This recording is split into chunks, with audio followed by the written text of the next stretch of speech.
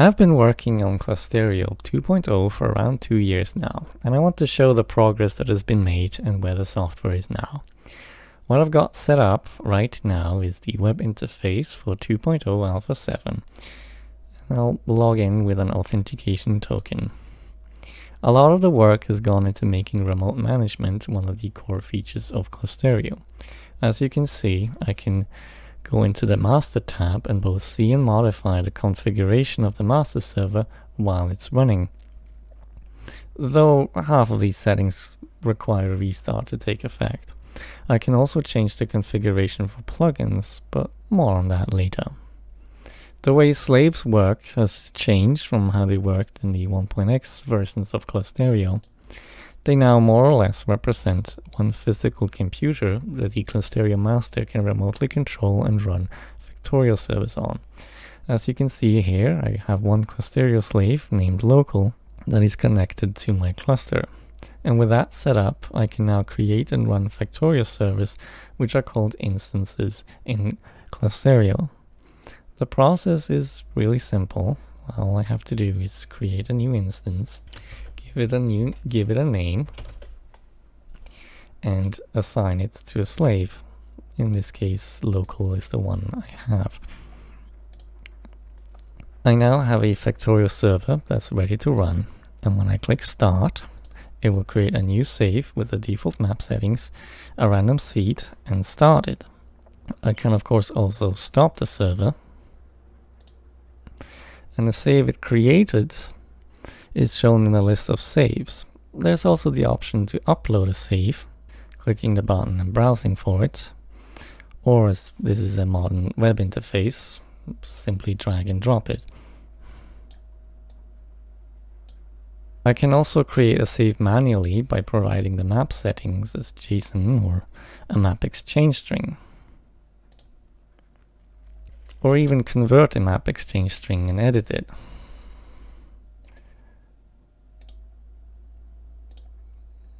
As you can see, perhaps the player wanted a water world and gave a map exchange string for it, but this being multiplayer, I want the research queue to be available from the start, but the player who made the exchange string didn't turn that option off.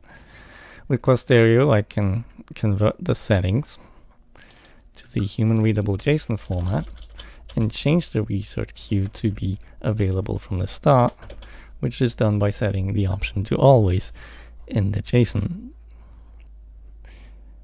Now I have a new save that I decided to make in the list, and the arrow next to it indicates that it will be loaded when I click start. By default, the save with the latest timestamp is loaded when starting an instance, but I can also click on a save to choose to delete it, download it, or load it directly on the server. I'll click load to start a server using this save. Now if I go to Factorial and browse the LAN games list, I should see the server pop up as it's located in my local network, and indeed we do. If I join now,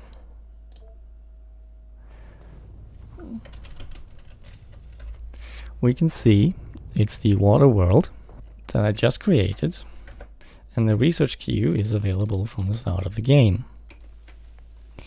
Going back to the web interface again, we can see one of my favorite features.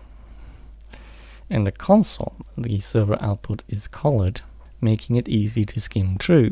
If I scroll through, I can easily find an error, such as this one, where it said it failed to publish the server on the public server list because we're missing an API token.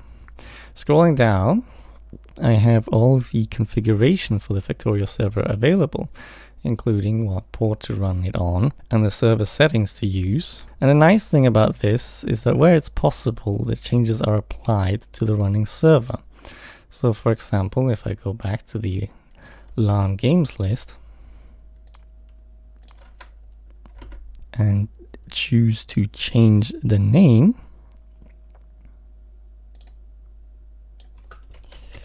to say Water Nexus and click apply, the name of the running server will change. And if we look back at the server list is now called Water Nexus. Pretty neat, hmm? There's also the option to synchronize admin, whitelist, and banlist with the cluster, and that allows for centrally managing these lists with ease for all of the servers in the cluster. To show this, I'll go to the Users tab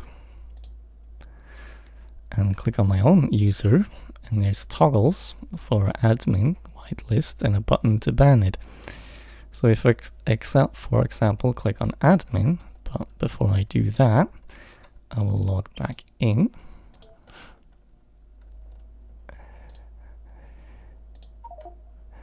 You can see that I'm immediately demoted by the server as it's synchronized.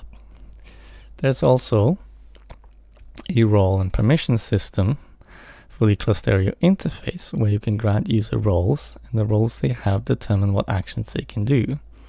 The default player role, for example, only has a limited viewing access to the cluster. You could use this system to, for example, create a moderator role that allows you to start and stop instances, but not delete them.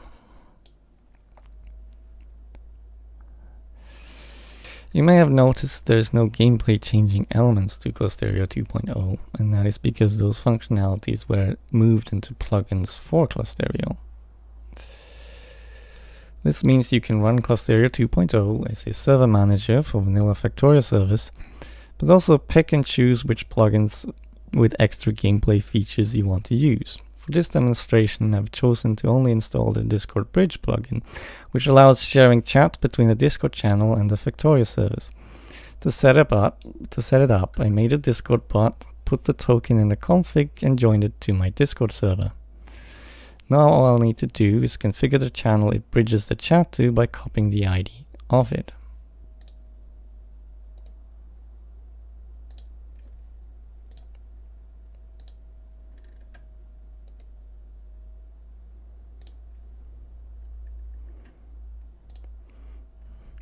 And that's it. I now have two-way chat between Discord and Factorio.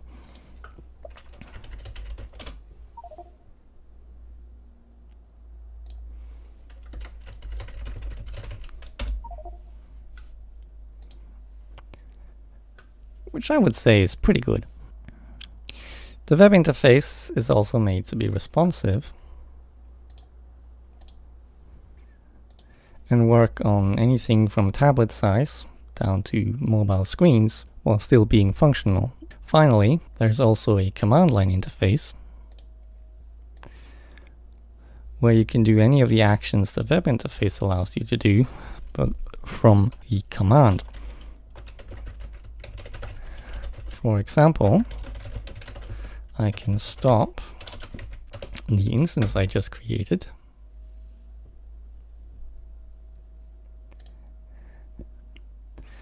without having to use the web interface. Just like the web interface, this is a remote management tool and can be run on a remote computer. That more or less wraps it up for now. You can find links to the project page and Clusterio Discord server in the comments for this video.